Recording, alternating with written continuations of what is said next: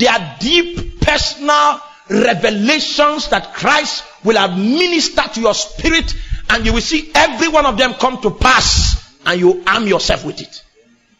Now, the kind of believer that is the most vulnerable believer is the believer that does not have anything to arm himself with by reason of his previous obedience to God and the things that God spoke to him that came to pass subsequently because he yielded in utter obedience to God. If you don't have that in your archive, you are not a strong man.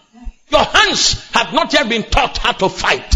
Your fingers don't know warfare because you have not yet come to a point where you lean on his shoulder.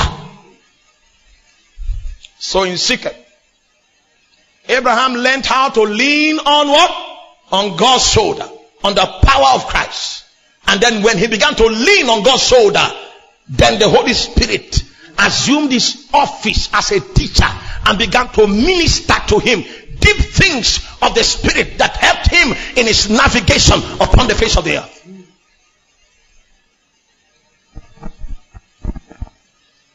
Hallelujah. After that experience I had, if I'm praying now and God just speaks to me, because that experience had changed my mindset. I've come to a point experientially where I know that God cannot lie. I know. And those things had a lot to do with that my wedding.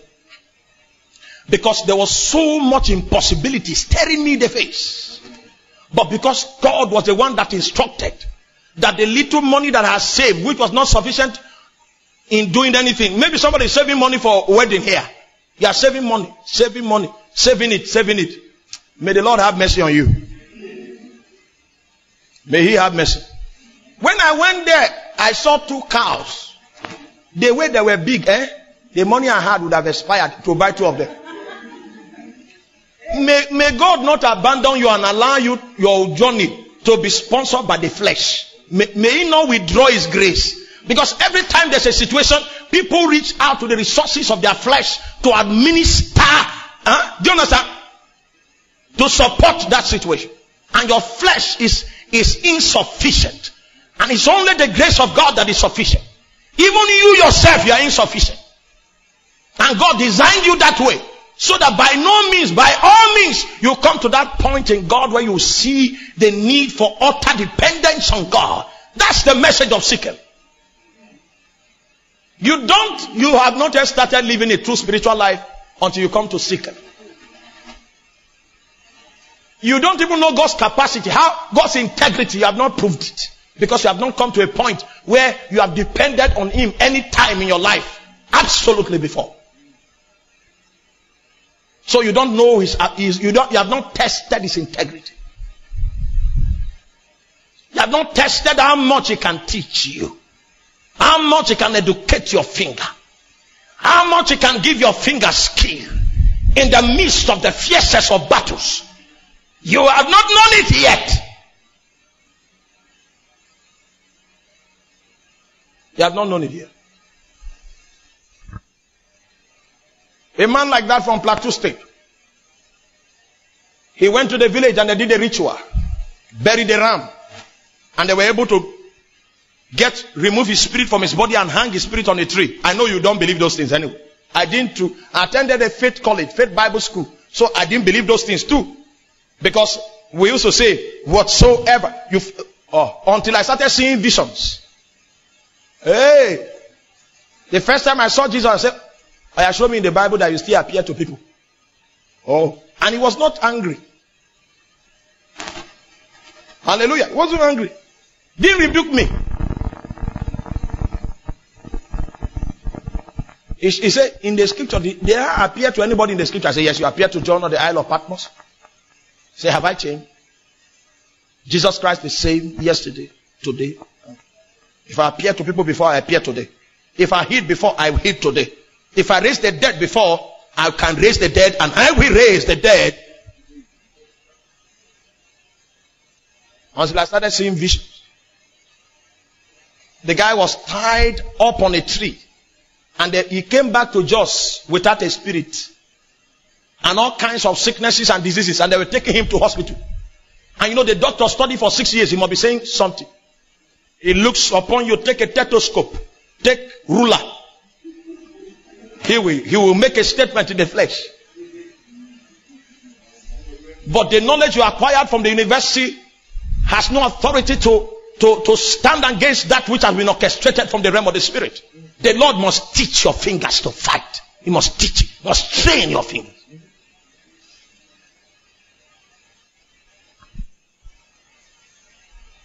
And on the man's tongue, it was as if they took razor and cut his tongue, right? So they now called us to pray for him. When we were praying for him, so we saw his spirit was not there. Hey, this man has died. Where did you travel to? So I just came from the village. I finished building a house. So I went and, you. Somebody has possessed your house. That house you built. They have been waiting for you to live long to build it. So that they will cut you off. And the place of your burial is that place you came from. And your deliverance can't take place in the city. Go back there. And the instruction that came was put salt inside of water and sprinkle the water around the whole compound. You know, it looks like madness. But you see, you cannot trust God that way.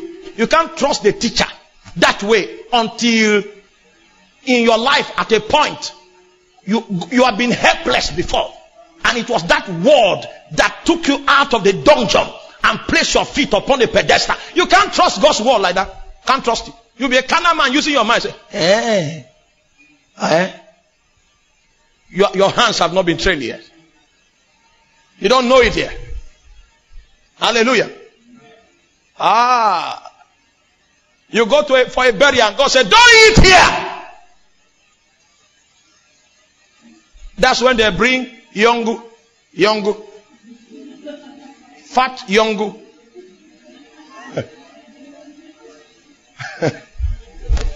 And if you eat of that yongu, it means your hand have not been trained.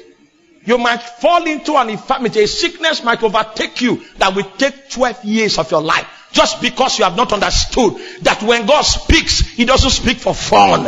And if you have not yet known how He speaks and why He speaks and the power behind His words, you might need to suffer for a while before you know how to trust in His words.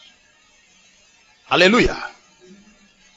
Put water in a bowl, put salt, and started sprinkling on the whole compound with tongues. Malako sakabaya kapatama. Doing sanitation, spiritual sanitation. Until that place where the ram was buried, water was sprinkled. Palata, pa, pa, pa, pa. And the man's spirit fell off from the tree and entered into the man. Instantly, his tongue that was cut, like as if they used razor, was healed. And the man said, Jesus is alive. Hey, the whole village scattered. And then we came here and said, it has not ended. The man that buried that thing is going. And then those elders, they now came and said, which kind of pastor did you bring this time? Which kind of pastor did you bring this time? We have been seeing your pastors in the village. You have started serving another God now. You are serving another.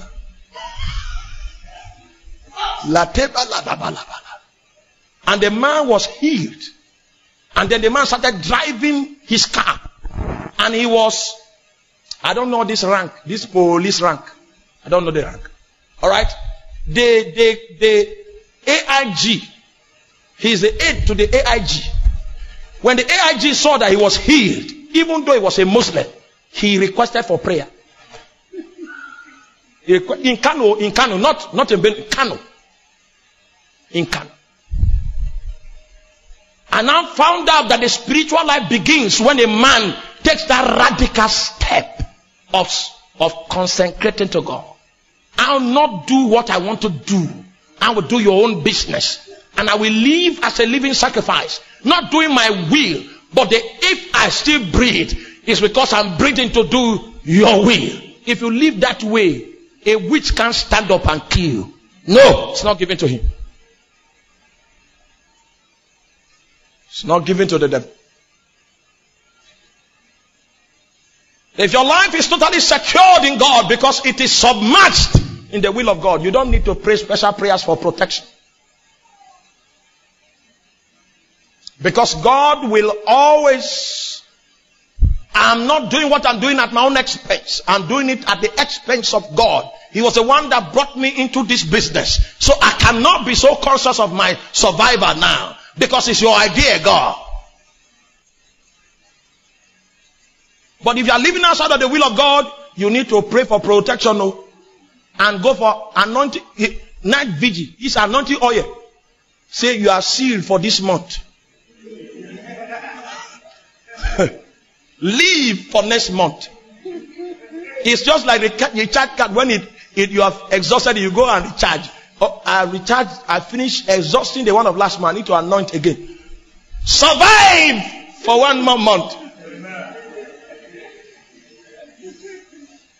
Stay alive this month. Because the guy knows he needs that prayer. He knows that his life is not balanced. What he's doing is his own agenda. So he needs all kinds of prophetic sympathy, so that he will have something to hold on. At least they said that I'm going to survive. Hallelujah. But when you live within the heartbeat of God's will, and you have surrendered your agenda to the altar, and you are living only to do the will of God, you are excluded from all those rigors. And should I give you an assurance quickly? Divine protection is not assured because you attended an anointing service. I know you not believe me. See, I walk long enough with the Lord. I have proof for what I say. Proof. I walk long enough with Him to know this truth. Sorry, I'm not one of the people you can deceive with the Bible at this stage. No. Your discernment builds when you have experienced God. And even if somebody raises the dead and says a lie from scripture, you know it. And you live. See, with the little life I have left to live, I've decided to live it with the wise. I have enough time to live the rest of my life with what? With the wise. Men that speak truth. Because truth will advance me along the line of destiny. Are you still with me now? So that's the knowledge that Abraham acquired at Shechem. He was able to unleash the teaching ministry of the Holy Spirit because he was leaning on the strong shoulder of Christ. He was depending on the power of God for survival. He was no longer doing his own agenda. And that which God has called him to do, he didn't have the ability to deliver it. So he had to depend on God for grace to live within the context of God's expectations concerning his call. That's where the Christian life starts from. That's where a genuine life of power starts from. Because if your life is figured within the context of the will of God and you stand up to pray, your prayer will have power. Power. It will have power. Because you are standing on the ground of the absolute counsel of God. Hallelujah.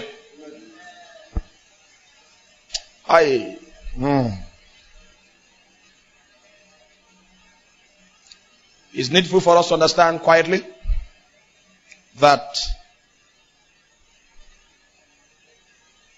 when we talk about what will make your prayer effective, the first thing we need to consider is the man that is praying. Who is he?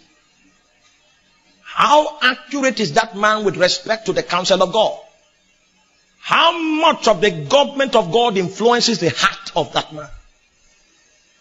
Are you with me? When we talk about how much of the government of God influences the heart of the man, we are talking about when the man finds out a contrary position with respect to his life in scripture. Does he naturally shift ground to accommodate scripture? When the Holy Spirit whispers in the night time to his heart about the fact that he needs to change something in his life, does he make haste to change it? It means his heart is accurate with God. That's a man that has the government of God have found place upon his heart. 2, is a man living in the absolute will of God for his life, or is the smart type? He has everything figured out, and he wants to live the rest of the days of his life upon the face of the earth to do his own stuff, to do his own will. Only that he comes to church on Sunday and Wednesday to receive blessings and benedictions, to act as a rubber stamp on his ideas. And then such a man that is living in outright rebellion to God is expecting to pray, and then his prayers become powerful. Unconsciously, unknowingly, to such a man, he doesn't understand that prayer is a kingdom function that has its strength in the fact that it is configured according to the will of God. If prayer only is powerful, if it is prayed within the context of the will of God, then we need to understand that a man praying also, if it's outside of the will of God, he is an embodiment of rebellion, and the prayer of a sinner is an abomination to God.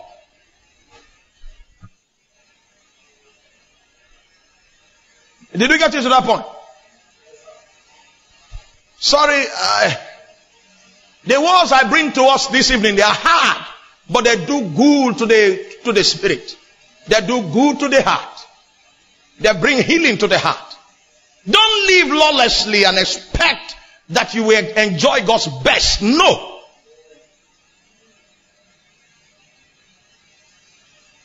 Don't think like most guys when they finish from school, they are just, oh my God, I got a 2-1. And it takes off like a tornado. He's knocking on the door of Chevron. Knocking on the door of Shell. When shall I see? And he wasn't reasonable enough to inquire of God and say, God, I know I have a 2-1.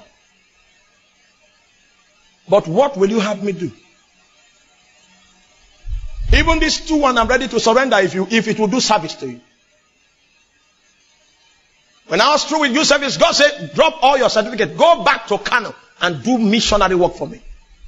And when I'm done, when you are done, I'll come back for you. And the time was indefinite. All I was doing was teaching the Bible and discipling people. All I was doing was doing crusades in Kano. When they said, when the Kano State House of Assembly had declared that no Christian meeting publicly, if you do that, it's a crime. And God said, go out and hold a crusade, and I'll begin to deliver the people of this territory. And when we came and got a carpenter to begin to construct the crusade podium, oh, all the Islamic guys, you know, they have a strong network. They have already taken inventory. They saw our poster and knew the dates of our meetings.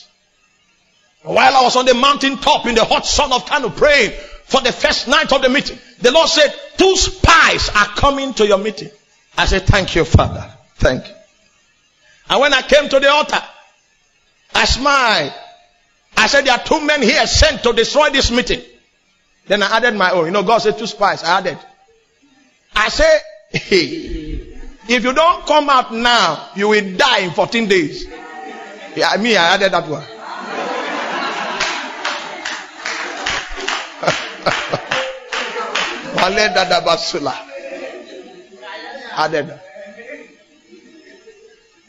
Amen. You'll be amazed that God will honor it. You'll be amazed. I can tell you, he didn't tell me. He just said there are 2 spies. It's as if he said, anything you want to do to them, me, I want them down. If they don't submit, I want them down in 14 days time. He said, Lord, that teaches your finger to fight. But if you have not come to More, if you have not learned how to lean on the strong shoulder of Christ in utter dependence for your future which you do not know, the teacher in More, you will not know his language. He will not tell you what to do. He will not guide your feet to the path of peace. Hallelujah.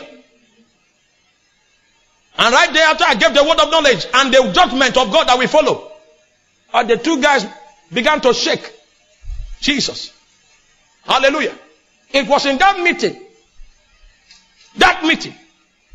praying that night, and I wasn't praying for cripple. A woman just started walking. Jesus.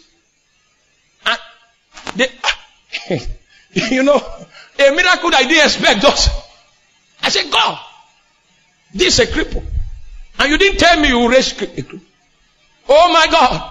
And God began to do strange things. And Muslims started visiting me after that meeting in the night. They come with hijab. And then when they enter, they remove it, they say, nah, see, look at me. Look at me. We did more than 100 deliverances. I mean 100% success. The one like frog, the one that can take machete as if you want to come and kill you. Say, Kai, stop there. Then he now say, we have seen all of them. Because those Muslims began to bring their possessed children. Possessed of all kinds of spirit. Those days there was a chronicle. When we see the way the spirit manifests, we were crazy those days. We will now write a name, touch it. This can use a kind of spirit. This.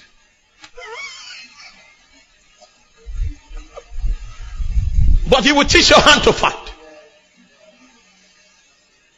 It's in moral that you gain confidence in the voice of the spirit. Because you are living in utter dependence on God. Do you understand now? There's no agenda to my life. There's no agenda. The point is that I just want to do God's will. That's all. Amen. When my wife was pregnant, the time had passed for her to deliver. The boy wasn't coming down. So I entered prayer. And then prayed for about 1 hour, 30 minutes. And then my eyes opened. I saw somebody with this Japanese cap. You know that cap that they wear? The eyes were covered. And he looked at me like that. I said, you don't want my wife to deliver?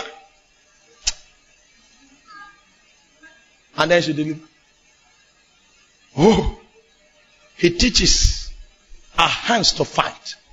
But he will not be under obligation to teach you if you have not made yourself vulnerable by submitting to him. Then he covers you by strategic information and strategic knowledge that will make you take a step when you need to take it. And just before the devil rises, you have taken a step and you are standing in a place of advantage, and his grace covers you. When you have walked like that for a while, you have confidence in the voice of God.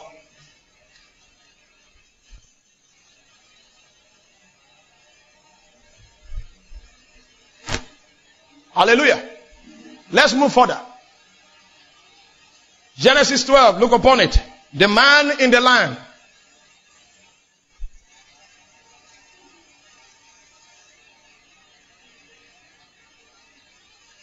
The next point that we see Abraham moving to, verse 8. Genesis 12, verse 8. The Bible says, and he moved from there to the mountain east of Bethel. And he pitched his tent between Bethel on the west and Ai on the east. There he built an altar to the Lord and called upon the name of the Lord. Now I need to explain, because as we journey with Abraham, you begin to see the things that make your prayer powerful, your prayer strong. First of all, your life must be figured in the absolute will of God. And if your life is there, you know that you cannot sponsor it yourself. You have to lean on God for every detail of your life. Then at that point in time, you'll be opened up to the teaching ministry of the Holy Spirit as it teaches your hand to fight and your hands to war. Subsequently, God will move you. Because you might be powerful as an individual, but we cannot experience the fullness of Christ on an individual level. He will have to move you from just gaining individual mastery and moves you into corporate mastery. Now watch this. This guy moves and he comes to Bethel. He was in between Bethel and Ai. Bethel means the house of God, and Ai means a heap of stones. Now the difference between a heap of blocks and a house is that the house is built and a heap of blocks are just a pile. Alright? God wants to move you from an individualistic life into a corporate life that is built by His Spirit. I know you are not with me. Now I want you to understand that the golden rule behind all of Abraham's journeys is consecration. You get it? Because he's building altars. Golden rule. But you'll begin to see that as he travels along this path, his prayer authority and his prayer power begins to increase. Are you here? I'll just say this a little and then we'll stop and pray and exercise ourselves. My God.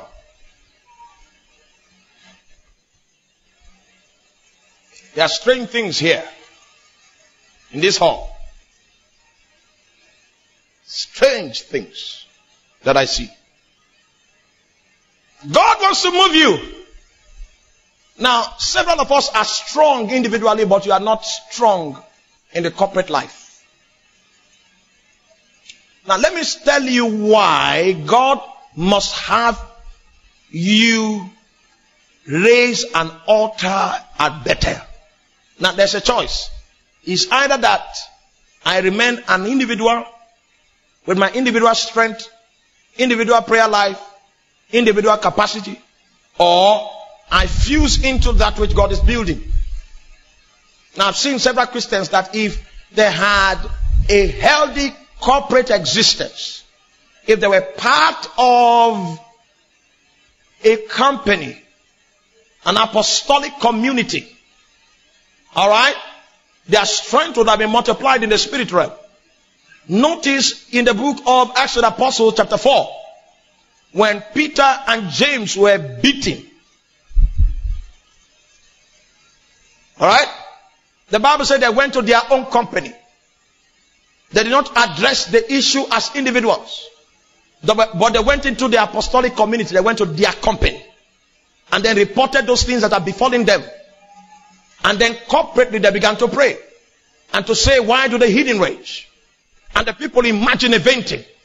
For the king set themselves and the rulers take counsel against the Lord and against his anointed, saying, let us cast their cords asunder and bind their cords from the midst of us. They were quoting Psalms 2. Hallelujah. And then they began to, after quoting Psalms 2, they began to put all the variables in their own current situation that were revealed by Psalms 2 into the crucible of the scripture. They now said, all right, Pontius Pilate, Herod. You know, the scripture in Psalms 2 say, why do the heathen rage? And then, as they were bringing a prayer point using Psalm 2, they now began to mention the name of the kings, those kings. Say, Pontius Pilate, Herod. All right? Because that scripture in Psalm 2 satisfies their condition on ground. And that prayer was corporate prayer, not personal prayer. There are some battles that are corporate battles. You cannot fight it as an individual. There are some battles that are personal battles. If you bring it to the individual, the corporate, you are wasting our time. That's the one you should handle and get some muscles. Do you understand what I'm talking about? When we talk about the territorial spirits that are operating within this region, it's not an individual battle. And just in case you try to fight as an individual, the pressure and the heat that will come upon you will leave some scars over your life. I don't believe that we should go on an escapade and come back with scars. No! If the Lord has trained us corporately to fight, if He has taught us the way of war, then we should go and pluck out stuff and come back and sing the victor song. The Bible reveals that when they came out of Egypt, he said there was none feeble among their tribe. Nothing hindered them. Nothing left a scar upon them. I went to a place and one young man was preaching and he said, I went to Kasinala. And before I left there, the devil gave me a scar. That means I'm a general. Thank God he was not the last preacher that day. He used his time to preach that message. He was the one with the mic that day. But he was not the last man with the mic. Because when I came, that was the first thing I had to talk about. The fact that you have a scar does not mean you are a general. It means that you don't know the laws of the spirit. It means that more. Alright? Oh, yeah. Let me cool down. I won't go too far again. I have to open the Bible to the book of Acts of the Apostles chapter 26 verse 17. When the Bible shows us two elements governed by the sovereignty of God. That he made man of one blood and he preordained the appointed times and the boundaries of their habitation. That means where you dwell part time is occasioned by God's sovereignty. Should be occasioned by God's sovereignty. You don't just say, I want to go to Enugu. Because in Enugu, this will happen, that will happen. If God had not said go to Enugu, you might die in Enugu. Alright? And also there's a time of visitation for every people, for every territory, for every land. If you go to Kasinala before the time, you might die there, not because you are a general.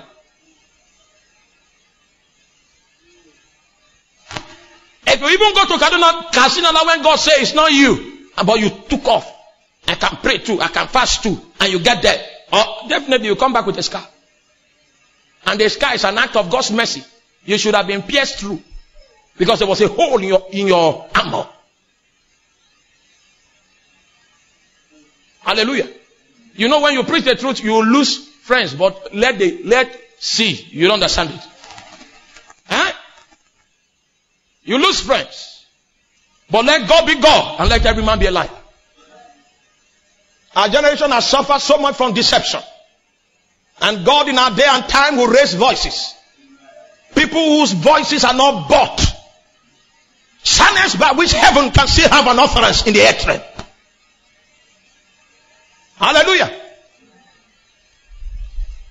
There are some battles that are not individual battles, they are corporate battles. You can be trying to pray those battles, fight those battles as an individual. Hey. Alright? We have corporate faith and personal faith. In the move of God, like this. Hallelujah.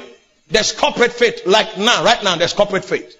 As I'm preaching now, the faith level is increasing. The faith level is increasing. The faith level. And then a time will come, you feel like a giant, like Superman. You want to, hey, where's that devil? Man!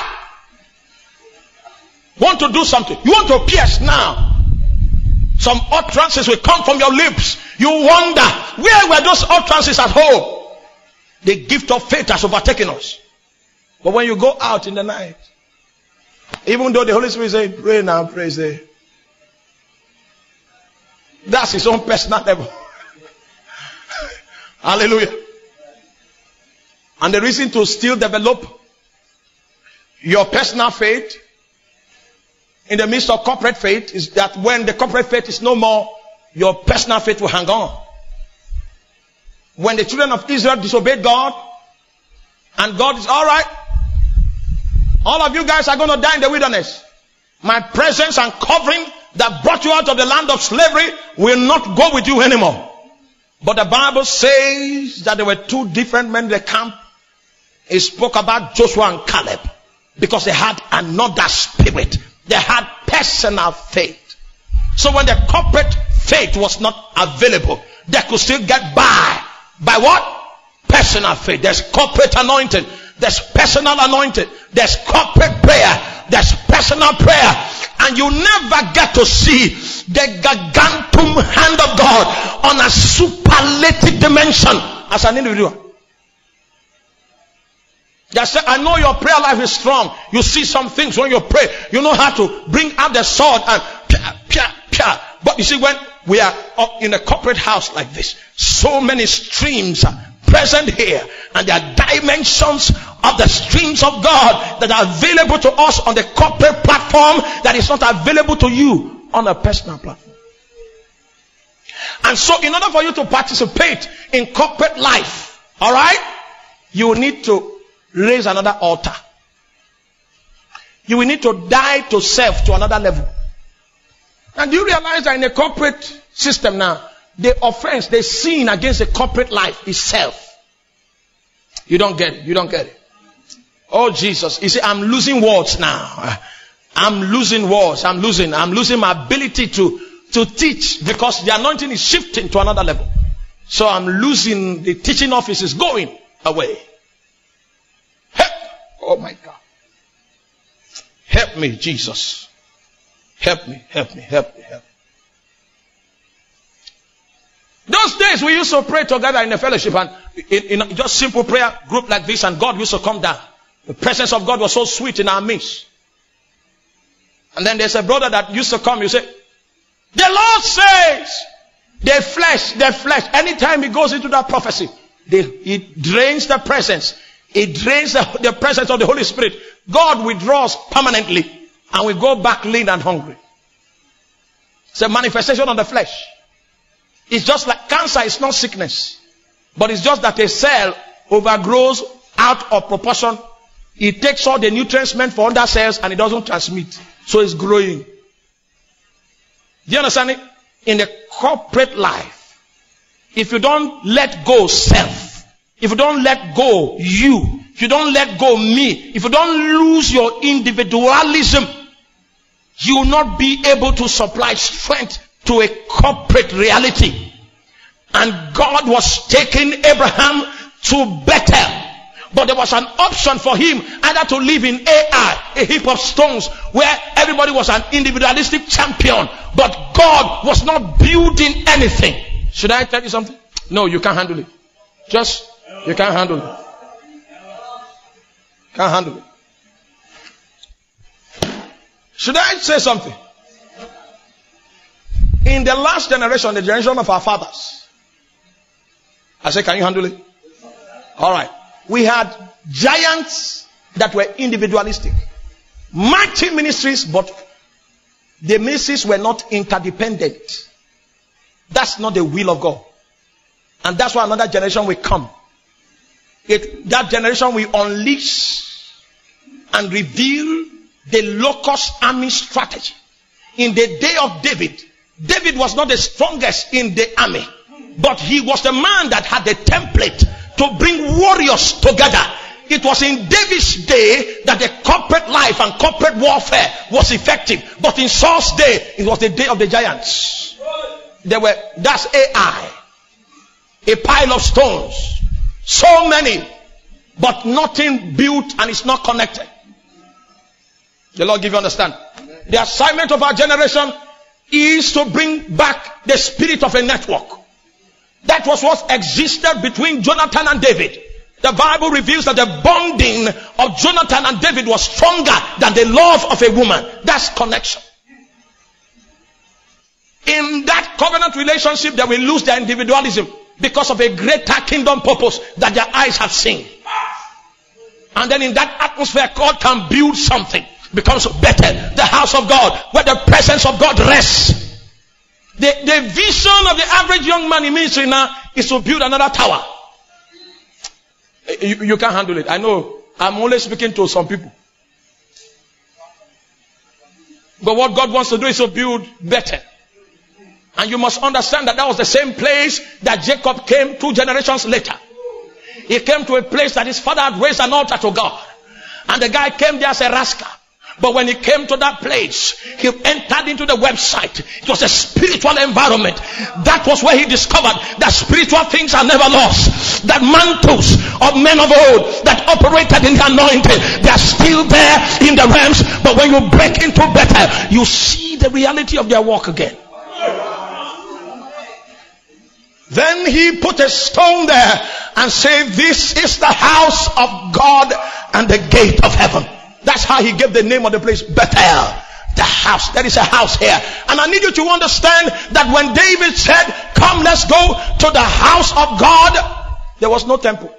It was Solomon that built the temple. What was he inviting us to?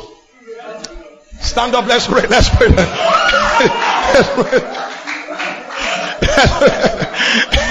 He was calling us to a place. That place is not a physical place. Yes. Something has been stirred in the spirit. In the next 5 minutes, just speak in tongues. Yokes will break tonight. Things will happen tonight. The grace of God will come down mightily. If God spoke a word to you that you have abandoned, it will be quickened. It will be made effective again. Just lift up your voice and begin to pray in the spirit.